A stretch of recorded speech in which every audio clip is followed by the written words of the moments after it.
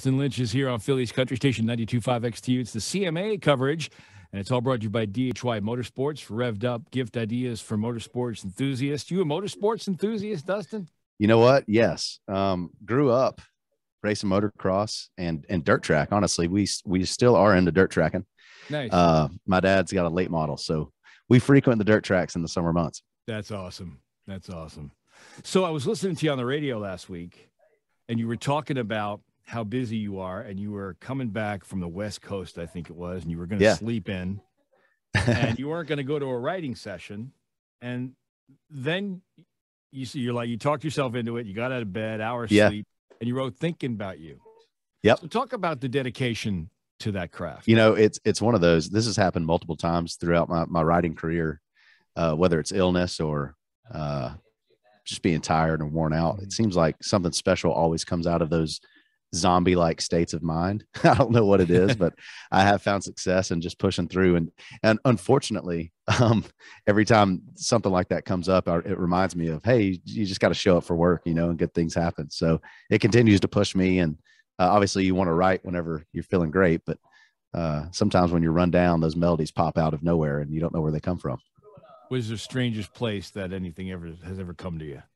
I will say, well, I don't know if it's strange because we do this multiple times a day. Hopefully all of us take showers daily. And so the shower is a very common place for me to get ideas melodically and really think about music. I don't know what it is about.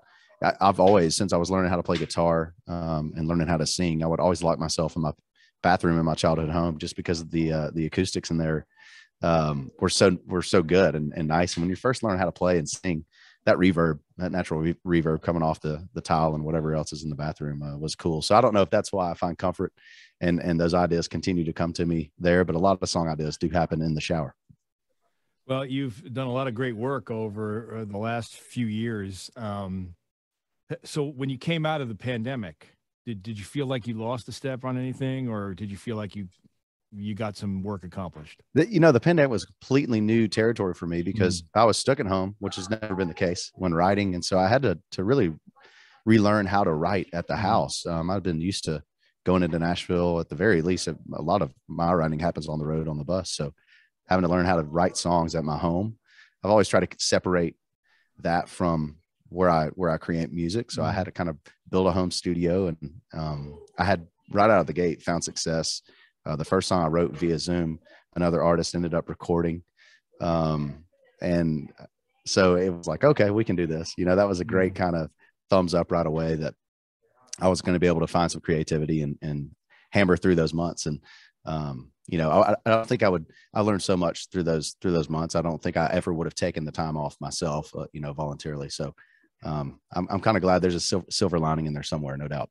And it looked like you'd been balancing your home and work pretty easily. Like there was some pictures, maybe it was about a year ago, where you were clearing out some of the land because you were trying to be a steward forester with your own land by bringing back some of the native Tennessee plants that had been lost throughout the generations. Absolutely, yeah. That land. So how's that going? It's going wonderful. We got a long ways to go.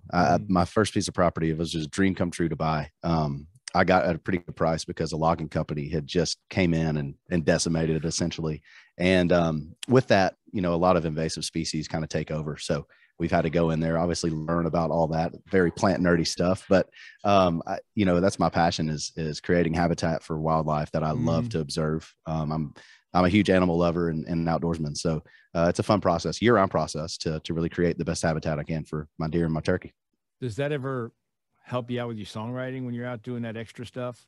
Oh, no doubt about it. And I always say that songwriting, creating what we do is so subjective. We'd write a lot of songs and a lot of just plain stink. So it's a lot of hours and you get no results. We're only allowed to record and release so many songs. That's really truly all it's probably worth being recorded and released. So having a to-do list on the farm and that concrete work and completing tasks and seeing, things happen. It's not so abstract like music is what I love about it. So what made you pick Mackenzie Porter? How did that relationship develop? It was, I was just telling Dirk Bentley this story. He was asking about Think About You and how it came about a minute ago right out here. So we had submissions. I kind of put out into the creative community here in Nashville when I wanted to release this song to radio, and who's available, please submit your version of Think About You. We would love to include you in the selection process. And I had my team remove all the names from those submissions. And we had 6 or 7 really strong submissions. And so I just started living with those versions and kept coming back to a version time and time again, and started passing my favorite 2 around to my friends. And everybody pointed to Mackenzie. So I got to go, whose version is this? And it ended up being Mackenzie Porter. And then I got to discover who she was, and come to find out she's just an awesome, awesome talent. And I think she's got a bright future ahead. So rewind for just a second here. How does somebody find that audition request when you put it out there? Like, is that a community thing, or is there a it is. It was strictly community. It was us putting it out there to all the label groups in Nashville, all of our management groups in Nashville that we know, just friends of the industry. And myself and my team have combined 1 million years here in Nashville together. So it's a small community, well-knit community. And so it was just those phone calls, text messages, and emails, and here come the auditions right away. Is that how you started? Say again? Is that how you started being recommended as a vocalist, or did you just start? No, started songwriting. You started songwriting, right? Yeah, I started songwriting, but believe it or not, I was playing a lot of cover shows throughout the Southeast and around Nashville here, and had just started really writing and recording songs. And this is back when MySpace was a thing, Razz. Yeah, I remember. And my first manager, his son-in-law came across my page and passed it on to him. And I got a phone call out of nowhere. Literally, I sent it to voicemail, and ended up being the guy that went on to introduce me to a lot of great people that ended up changing my life. Good for you. Well, we're rooting for you here. You know that. I know it. I can't wait to get back up there and see you guys. It's been too long. It has been. All right. Have a great time, CMA week. We'll talk Thank to you brother. soon. Y'all too. Dustin All right, Lynch see ya. On 92.5 XTU.